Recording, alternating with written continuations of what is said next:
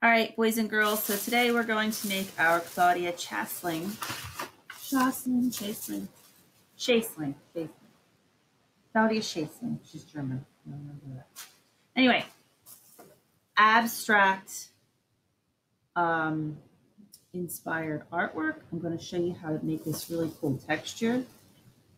Let's see if I can get, there we go. Really cool texture there. She works a lot in space. Her stuff is gigantic. This is not, this is sitting on the table, but this is something you can do at home. That's what makes it very interesting. Now, you're gonna need, for the things that you have in your art kit, you will need your white paper pad, the one with the polar bear. You're going to need your markers.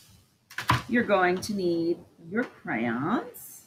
You use the pack that came with the set. You can use whatever pack of crayons you have. Two things that did not come with the set is a pair of scissors, and by now, boys and girls, you should have a pair of scissors that are appropriate for you. Hopefully your grown-up took care of that. And a really weird thing, a plastic bag. Any plastic bag will work. It sounds weird. Trust me, if you have a grown-up and they go to the store, I bet they have some plastic bags around the house. So get yourself a plastic bag.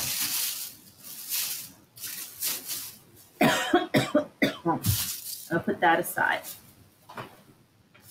So you'll notice that these shapes are arranged in space. So the space that we have to work with, the negative space, is my black paper. The positive space is the other shapes that we're going to create today. And I'm going to leave, this is going to be a 2-day project. So just like every other project, I would highly recommend that you leave this in your note, in your pad until next week when you finish up. So this is a nice new piece of paper. This is my scrap paper. See, I have scrap on it, and I'm going to put it here. I always put my scrap paper underneath the next new sheet. So the first thing that I'm going to do is I'm going to take some crayons.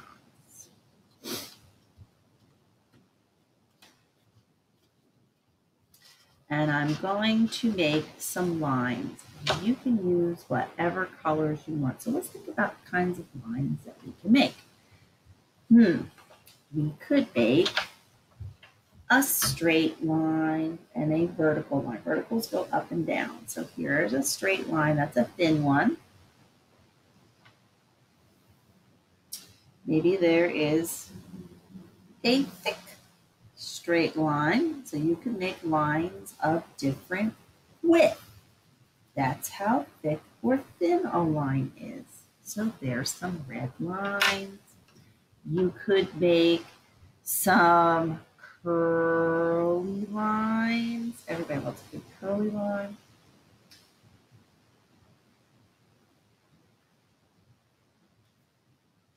You could make a wavy line. And again, you can change the direction of the lines. You can change the thickness of the line.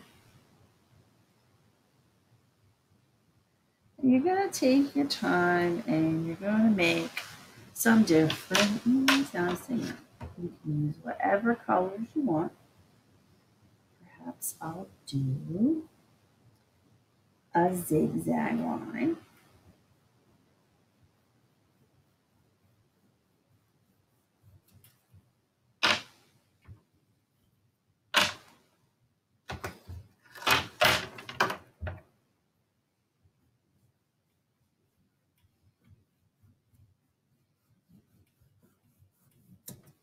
And some more curly lines. I don't know. I'm just making this up as I go, people.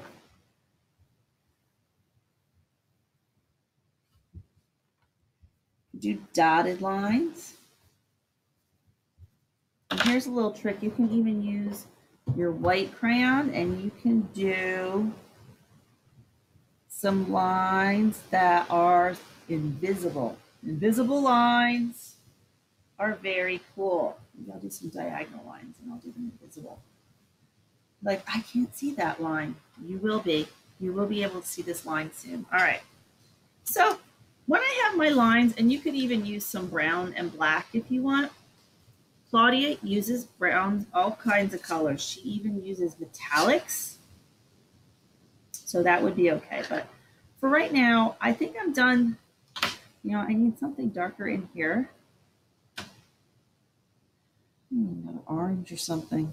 It's ridiculous. Like, I need something darker. Sometimes you do. And there we go. Sometimes you do. Okay. Now I'm seeing myself. Okay. So, oh, I hope I didn't break that. Anyway, I'm going to put my crayons away, put them back in my box. And I'm going to close the box because I want to make sure my crayons are safe. So here they are, they're done. Now, you're probably wondering, what on earth is this I'm doing with this bag? Well, I'm going to show you. So I'm going to do this. So you take the bag. It's a really fun thing to do. And I'm going to cut off the handles because I don't need them. And I'm going to open it up. So I'm going to cut down the line. And you want basically a big rectangle. It doesn't have to be perfect. It doesn't really matter. Just open the bag up. If you don't have a bag, you could just use the markers. Okay, so here's the bag. Now, you need the markers. Have the markers. Have the markers. Someone safe. I just have the markers. Put them safe. I put them somewhere safe, I promise. Oh, right in front of me. Where else would I put them? So this is what you're going to do. You pick a color and you put the color down. So you have a lot of color on the plastic. This might seem very strange. Just follow this. So red ink. And you can get whatever colors you want, just like before. Doesn't matter. More the merrier, but don't mix the colors on the plastic. Otherwise, you're going to have icky markers. Nobody wants icky markers. Some colors do better than others. So we're going to notice that some colors, notice I did the pink next to the red, but not mixing it. So be careful that you don't mix colors. Put some purple down. Put a lot of ink down. So this is the ink on the plastic. And the thing about the plastic is ink does not sink into the plastic.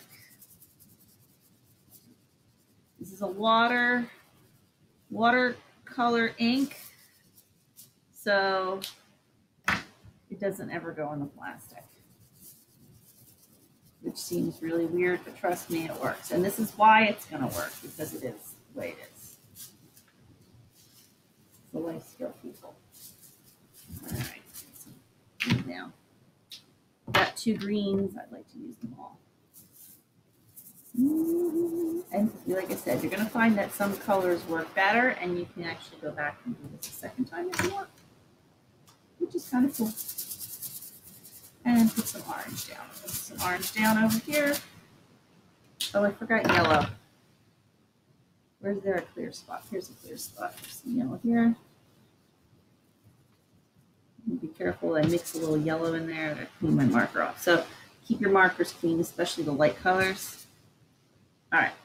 So I have all this ink on this plastic, and you're like, oh, you're growing up high, like, that's a mess. You take the plastic and you flip it around so the wet side goes onto the paper, and you give it a rub. A little rub and a little rub. And if it wiggles, so be it. If it wiggles or jiggles, so be it. Really rub it. Rub it really good. Make sure it gets a nice massage. And then when you peel the paper away, boom, look at that. Now you're going to notice like the pink. I thought the pink would turn out better. Let me try that pink again. So I just want to put some more on. Sometimes you have to get a little moisture, a little wet. This works. Give it a rub. And if that doesn't work, you can always go over it with a different color. There you go. There's some pink. See how it makes that weird texture? This is exactly what you want. You want a weird texture. The weirder the texture, the better. And you can go back on any your clean spots on your paper, and you're basically using it as a printing plate. But you're not printing like, it doesn't have to be exact. What we're worried about is just making an interesting texture. And you'll see that I'm looking at this and I'm going, I could add some more interesting texture here. This looks a little sad. It needs a friend.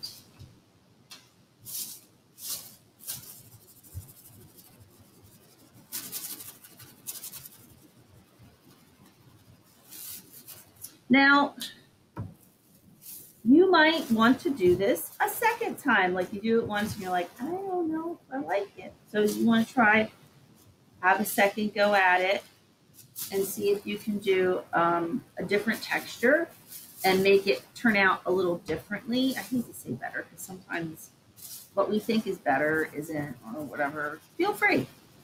Feel free. You can do, just be mindful of the fact that this is all the paper and materials you have until the end of the year. However, I feel like with 50 sheets of paper, you probably could do 2 sheets of this. Look at how much darker I got that. So if I keep going over these, I can get it darker and I can get a more intense texture, or I can leave it lighter. And the nice thing about this is that when you make the texture, you can go back over it. You'll see that I'm doing this multiple times. Boom. See? Check it out. It's got a weird kind of texture to it. Wherever the crayons are, I got to put some more color down here. Wherever the crayons are, the color is not showing up. I need orange. That's the color I need. Orange. Give me more orange. So, yeah, this is something to play with. Artists use all kinds of crazy stuff to make art, just so you know. And they don't always want things to turn out. Sometimes you worry about texture. This is a texture thing right here. So we're worried about the textures and the colors. I think I'm pretty happy with that. So I have some textures that are darker and I have some textures that are lighter. And that's about it. And when you're done with your plastic bag and you are happy with the way this turned out for today, you're done. You leave it in there. So make sure your caps on your marker have snap. That's the sound. Listen for it. Snap your caps. And then make sure all of your markers go back into your box so they're safe. And I would recommend to have a safe place for your stuff, somewhere where your art stuff always is. I, for one, have a drawer. Here's my pair of scissors. I'm going to throw away these pieces of plastic. Then put my scissors away and my markers away. And there it is. There's my, the light. Sometimes the lights are better, sometimes worse.